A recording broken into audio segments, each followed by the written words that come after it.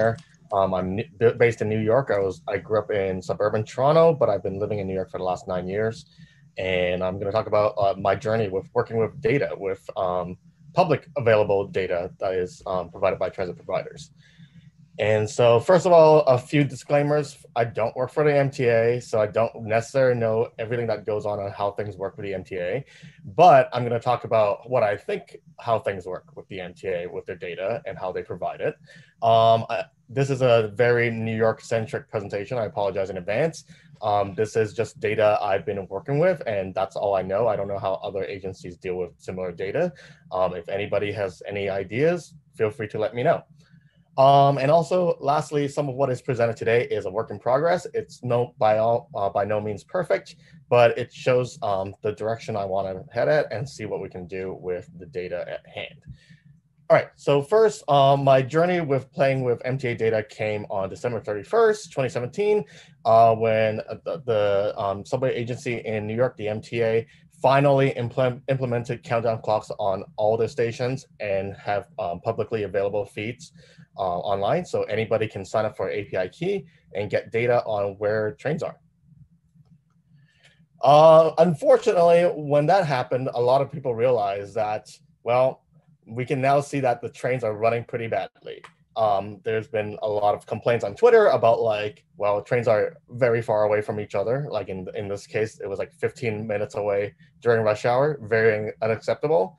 And the MTA is not necessarily great at communicating when there are delays or when there's really long headways between trains. And we see people complaining about that now. And so my idea back in 2018 was, well, if people are complaining about it because they can see this data, why don't we just automate this process? Why don't we just pull the data and figure out when headways are really bad? And so I launched a website called goodservice.io in 2018 that basically did that. Basically compare headways on between trains, and then also compare them with the schedule data to see what the discrepancy is. And then, so this is an example of that. In this case, we normally expect on a train every 20 minutes, and we see there was a gap of 24 minutes. And for that, we should know that. And then other things I had played around with this data was detecting delays. When you know where the trains are, you can figure out if trains aren't moving. And so if trains aren't moving, we should be notified that that's not happening. And then another thing I was working on was trying to figure out travel times. Basically from point A to point B on the system, how long it's been taking trains to get from these two places, and how does that compare to the schedule? And then also, this is I think a very unique New York problem. For those of you who may not be familiar with the New York subway, because it runs 24 hours, we have a lot of trains that get rerouted during weekends or overnight to allow maintenance to happen. And so the MTA isn't necessarily good at communicating how that happens. And fortunately, based on the real-time data feeds, I was able to figure out when they're happening and be able to graphically map them, and so that you can see how trains are actually running in real time instead of the routes they normally run on. And so some of the examples of success stories of the project I was working on is that I was able to detect delays before the MTA would tweet about them. And so, yeah, we can get a more proactive way of figure out when delays are going to happen. Now, in next year, in October 2019, I launched a website called The Weekendist. It's basically building on upon the project I've been working on before, basically using real-time data and creating a real-time map of the subway, basically showing when trains are being rerouted, how they look like on a geographic map. And so in this case, this was a screenshot taken this weekend. We can see the E train being rerouted to Delancey Street, and also the E and F trains being swapped. Now, it's funny because the MTA launched their own map last year in October 2020. They claim it was their first of its kind, but I kind of beat them by a year, so I'm just saying. But anyway, I've been working a lot with the GTFS RT data, which powers the feed. And then I've been thinking about, you know what? I think the way we've been thinking about this data has been wrong.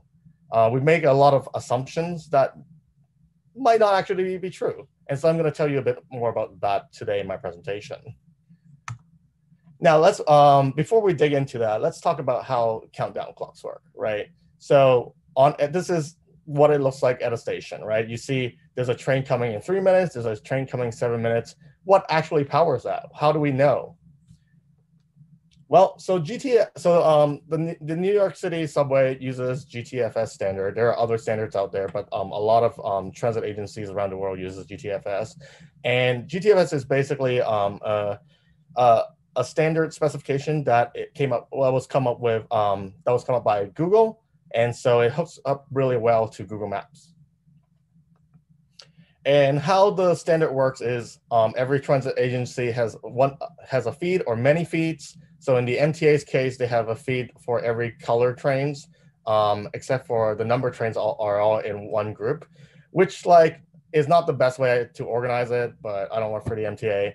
Anyway, so the feeds they're updated every 30 seconds, and they usually contain three things. They contain trip updates, which is basically all the trains that are currently active and their predicted stops, service alerts, if there are any trains that are delayed, and then also vehicle position. So more granular information on where exactly the trains are.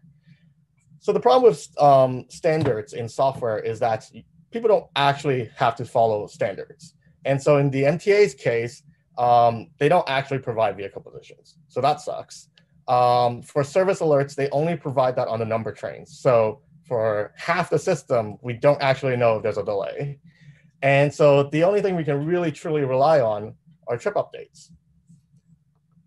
Now, to talk about trip updates, this is kind of an example of what a trip update looks like. So in this case, a trip update is basically information about a particular train that is currently active. So in this case, we have an F train that is going northbound, and it's a snapshot taken at 5:21 p.m. yesterday. And we can see that there's a prediction of it arriving at 7th Avenue Station next at 5:21. And then basically all the stations this train is going to hit until it reaches the end of the line at Jamaica 179th Street at 6:16 p.m. So, okay, so this is the data we get. And from that, you can kind of figure certain things out, right? So if we know that it predicts that it's arriving at 7th Avenue in 20 seconds or so, we know the train is between 50th Street and 7th Avenue. This we know. We can also detect when delays are happening, because if the time we see on the list for all the stations that are coming up keep increasing, it means the train's not really moving or moving slower than we expect it to be. And so when we see that, we can determine that a delay is happening. And then also to determine if a train is going slower than normal, what we can do is figure out, based on the timestamp as well as its estimated arrival time next, we can figure out if those arrival times for the coming stops keep increasing.